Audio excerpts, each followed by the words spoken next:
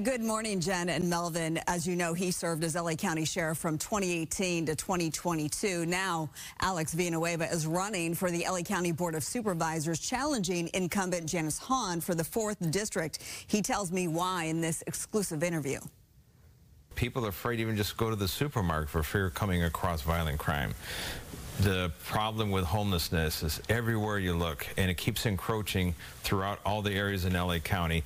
And all these things are caused by, or actually enabled by, decisions from the Board of Supervisors.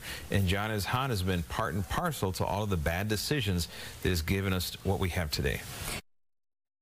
Villanueva says his decision to run for the board he was often at odds with during his tenure as sheriff came easy. He says the board leans way too far left. He's determined to bring it right back in the middle where he believes constituents are. Now, the 4th District stretches from Torrance and includes Palos Verdes Estates to Norwalk, Whittier, and La Habra Heights. It was recently redrawn. Villanueva is banking on the new constituents, the majority of which are overall Latino.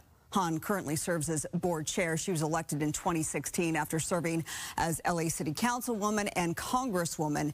So how does Villanueva plan to beat the well-known incumbent? Her constituency is the privileged few who rely on their name and think they're entitled to jobs. And no, that's not the way it works. I think it's the community's supervisory district, not Janice Hahn's, and we're going to demonstrate that in March. She's had so many years in public office. She's a career politician. I think her time is done. Now, if elected, of course, Villanueva would be working with Sheriff Robert Luna, who unseated him 61 to 39% in November. Villanueva says he is prepared to work with his former opponent. Now, as for a response from Hahn, new this morning we received this statement. It says this: LA County voters, including District 4, resoundingly rejected the man known as the Donald Trump of LA County last November for his incompetence and corruption. LA County became less safe under Villanueva's reign. He is a fraud and a failure, and LA County voters won't be fooled again.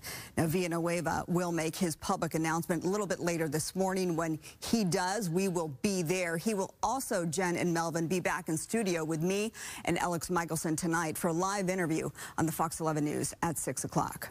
And you'll be back with us coming up the next hour. I will. And then, one of the questions I asked him is, he's been out of office for, 10 months essentially now. What has he learned in these past 10 months? I'll have that answer for you coming up at 8 o'clock. Quite the conversation. All right. Thank you, Marla. Thanks, Marla. Well done.